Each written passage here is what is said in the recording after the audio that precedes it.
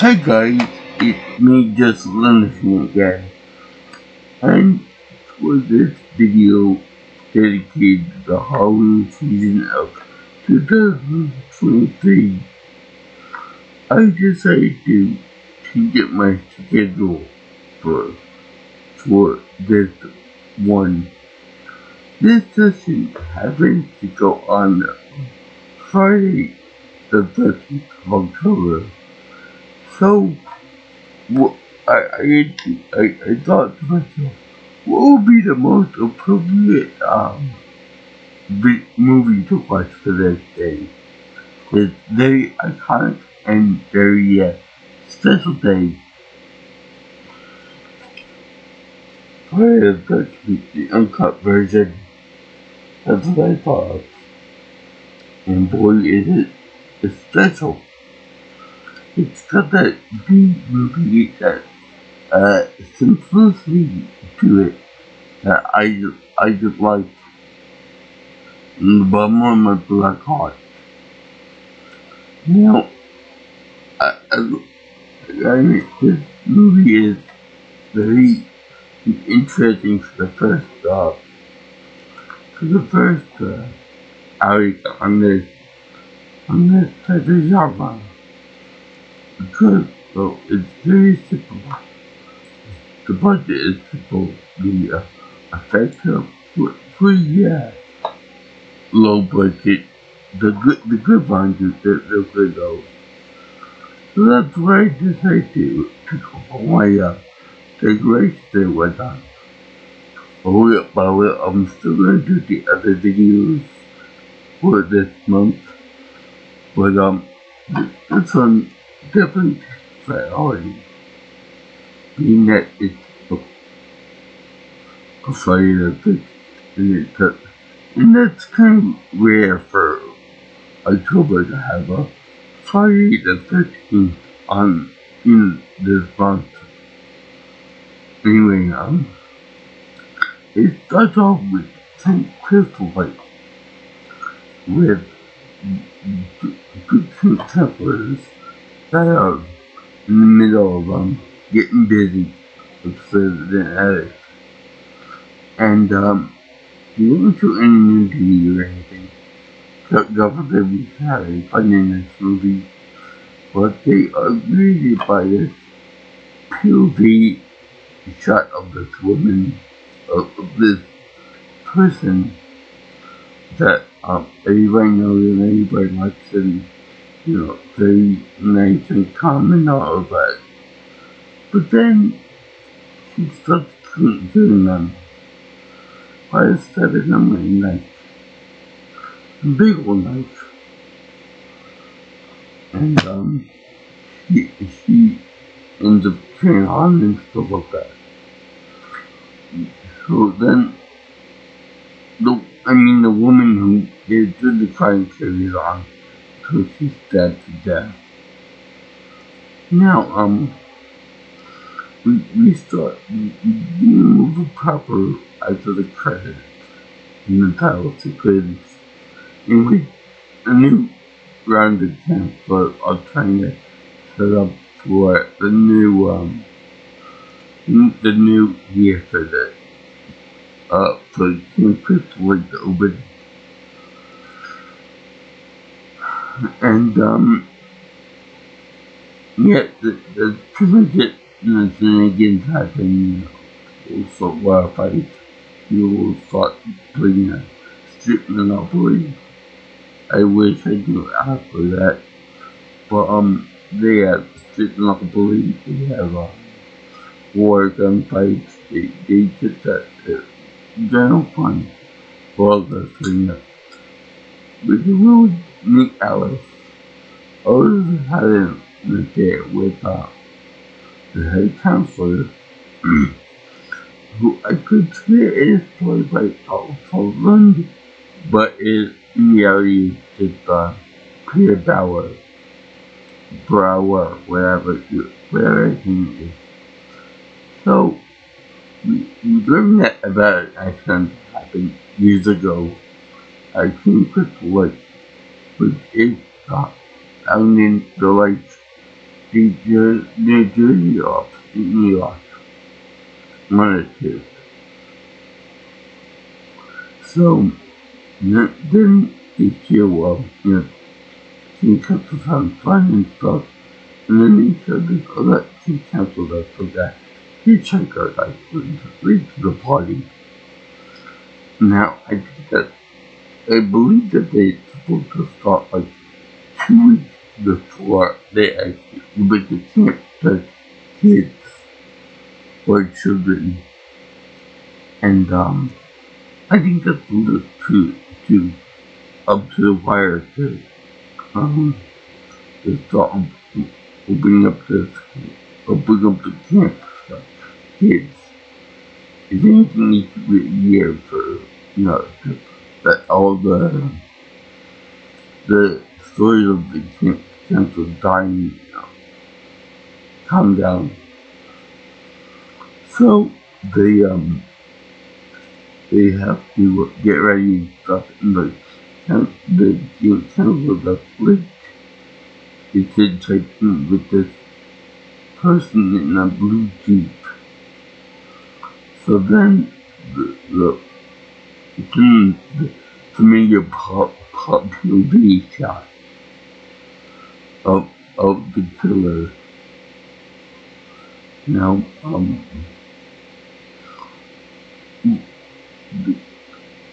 the counselor is a nice girl. She actually has my mother's hair. It's funny. So she noticed that the driver drives past the exit for kind of quick light, and she speeds the driver actually speeds up a little bit. And Council is worried about that. And then she gets out of the truck, the moving Jeep, and the person driving ends up stalking her in the woods and killing her, by his fucking her throat. And I expect that way, but yeah, it's Tom's Demon. Other notable killers involved Kevin Bacon getting a arrow through his throat. Of course, after making love, because that's how he drew his throat. You have sex, you die. That's all there is to it. You have sex, you get killed. You get axed off. Quite literally, in the next girl who dies, Kevin Bacon lover. Now, let me point out, I think this is the first movie role that Kevin Bacon gets. He's killed by an arrow. He's stupid as arrow, if you will. So then, to go get that great entrance, right over here, and in over the top type street too. So, we find out the older King Council are dying one by one like flies. Until Lots go Alice meets up with some person who's driving a mysterious blue Jeep. Now, they also try to pin this on Chris, Stephen, the guy who's played by Peter Bauer, because he drives a similar Jeep. So they try to pin him until he's found dead too, by hanging around. So they're done with like a knife for an axe to his chest. So, he finds out that this woman is really, Mrs. Fortune. The mother of the kid who died years ago when the two couples were busy making love. Now, I think that it's kind of weird that a bunch of adults would continue to be distracted so much by having sex that they would not care about the kid drowning to death. And it's frankly weird that the mother would carry her rage to a new set of counselors, but where I guess she hasn't gotten any for years, so that's why she's so pissed off. So, you show this woman stalking Alice as the last witness to her crimes, and she finally figured Alice is the only that I put together that Mrs. Voorhees is the killer of all the other pregnant counselors in the group. So one thing I noticed about Voorhees is that whenever it comes to the other people, like the other men and the women, he goes a direct approach of an actor herself. I look into their bodies. But with Alice, I don't know if it's a girl thing or whatnot, but she ends up slapping her, big slapping her, and in general, just giving like glancing blows, and not really going for the killing blow and stuff. So, the girl gets into a jeep after skipping her. Really funny because she board up the blockade towards her cabin, and then she also had to undo everything just to escape from Pamela Voorhees. So that was really funny. But she gets in the jeep. She's dead by a cancer that was right there with the child, which was a complete stupid move anyway. Mrs. Voorhees kept the dead body in the air in the first place. So, then she escapes, goes to the lake shore, and you get into another fight where Pamela gets top of Alice and pushes her head into the sand, which is another kind of girly move and just stabbing her and stuff. I blow off no limits in these type of slasher movies. So that was a pretty good twist that Pamela took the guy and everybody over there. I love her creepy performance in this movie. It's more or less like Friday the 13th. It's a camp movie. Obviously, because the camp was like, but it didn't. The Becky Palmer, who played Voorhees, was even more of a she was more of a cosplay camp person inside of the bigger camp movie. So that was actually a real treat, especially because she did the split personality well. It was like the reverse of Norman Bates, where Norman Bates would channel his mother, spirit, and voice. Pamela was also channeling the voice and the spirit of the little boy Jason that would go on to become the mainstay of this franchise.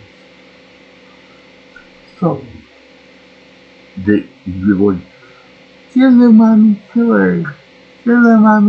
her, to lose dead people. Also, I want to bring up a point that I don't know whether it's the age or with the gender of the person that says, but I was always taught that it was having sex with somebody. Maybe it's because she's an older woman, but she's just making love to the person. I think maybe it was something to do with the genders and the age of the say it's gonna be it. It also could have something to do with the fact that men usually have sex, whereas women take more romantic stuff with it. Especially with the word.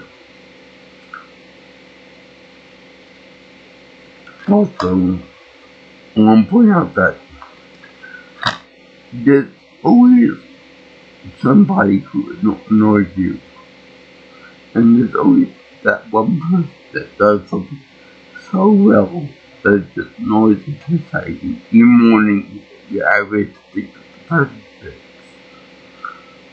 For example, I can do the sound check before he says that to kill somebody very well.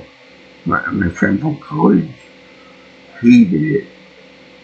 Here's my rendition of it.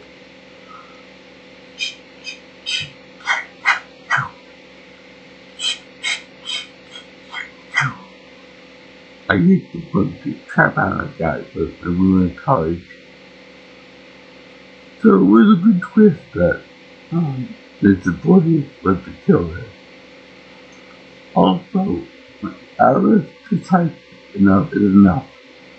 And she comes at Mrs. Voorhees with a machete, and she beheads Voorhees, and she blood starting out from it in the stump, and you see the hands go like a reflex with the chicken and go, no, and falls to the ground. Now, I got it, somebody really does that. But it'd be funny if it did. I'm not gonna lie, it'd be very funny if it did. Anyway, Mr. Floyd died, and he's right that the cops wanted to get, Alex for booking for doing that. I guess it was a tense thing, even though he put like a defense against a big knife. Whatever. So, you show her going on with realizing she's all protected along the water, and then all of a sudden, twist number 2 comes out. A big old boy with a deformed face comes up and grabs her and throws her under the water. Now, to me, that looks like a piece of meatloaf. A very bad bit of meatloaf when the kid Jason does that. And that's the kid that Primrose Woody had and drowned to death in the lake water. You know, the girl Alice wakes up with this dream and this nightmare, and they find out that there was no boy found in the lake. So it was a hidden from an alcove under the water. So he's still out there. And next movie, he's gonna go next man about 6 feet tall with a big picture like on his head. But we'll get to that when we get to that part next year. Anyway, I love this movie. It's kind of B movie good feel for those who haven't seen it. The double twist of seeing Primrose Boy, September a sweet lead, and her son, not at the day in the movie, probably his introduction to Tilly was a good touch. But Betty Palmer was supposedly he didn't want to do this, it was done. so she wanted to put like a paycheck and stuff. She did a good job with doing a paycheck job. She didn't have to do that well, but she did do pretty well with it, I think. And yeah, she forever be known as Mrs. Voice. There's a Pamela Voice. And you know, I think she died recently, so great legacy. I think he might come back for the second movie too. Just the voice. Because it's kind of like a big, overly head. But yeah, I enjoyed this movie. I recommend to anyone that wants to see the Friday the 13th movie. And it's a good movie to have on Friday the 13th in October. So, I thank you for watching this video on some quick links first RDD for Halloween season of 2023.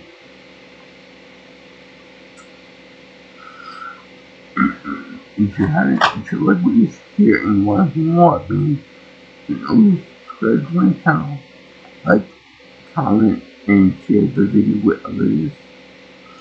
You can always contact me at 631-707-3707.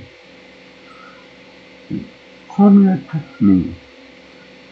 You can also get me on Twitter or XVrefer at PNelsonPro. And if you want, you can also email me directly at jjsgchannel at gmail.com. So,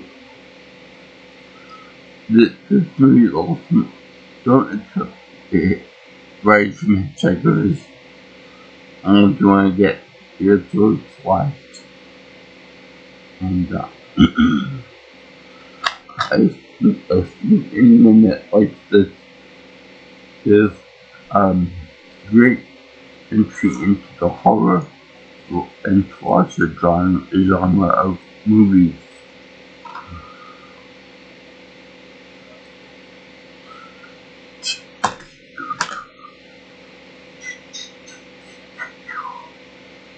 And a lot more to go into land. Next time I'll get more into another staple for Halloween, the Beat Monsters.